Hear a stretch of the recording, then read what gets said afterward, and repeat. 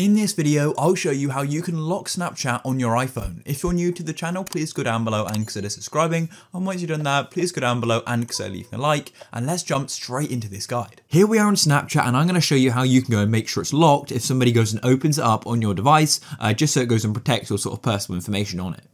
So all you want to do is go and close off of Snapchat, and what you need to do is go and open up the app called Shortcuts. Now Shortcuts should automatically be on your phone unless you've gone and deleted it. No worries if you went and deleted it though, because you can go and open up the App Store, go to the search button just like so, and then you can go and type in Shortcuts, and then you can go and re-download it and install it again. So here's the app, so you'd go and tap on it, and then you can go and download it, and then you can go and open it up just like so. And once you're in the Shortcuts app, then all you need to do is go to this automation page here, which is the middle option in the navigation bar.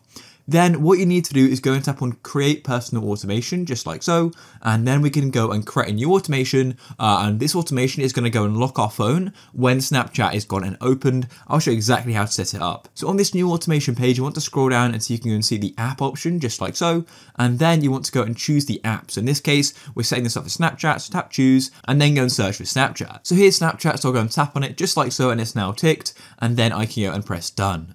Then what you want to do is make sure is opened is selected. So when Snapchat is open, it's going to go and lock.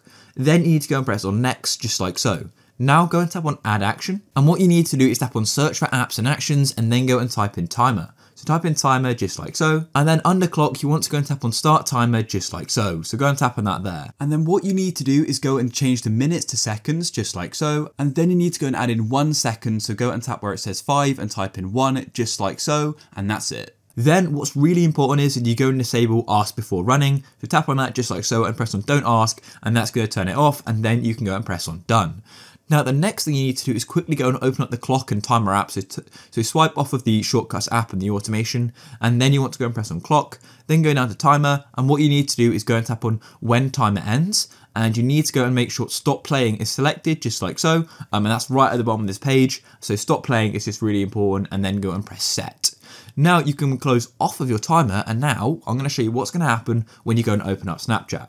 So I'm going to open it up just like so, and as you can see, within a second, my phone is then automatically locked. And you'll need to go and use Face ID or enter your passcode in order to go and unlock your phone again. So essentially, if someone else is on your phone and they open up Snapchat, your phone will then be locked, so they can't do anything else on your phone, and everything on your Snapchat is completely safe. And that's literally it, guys. If you found this guide useful, please go down below and consider leaving a like. Peace.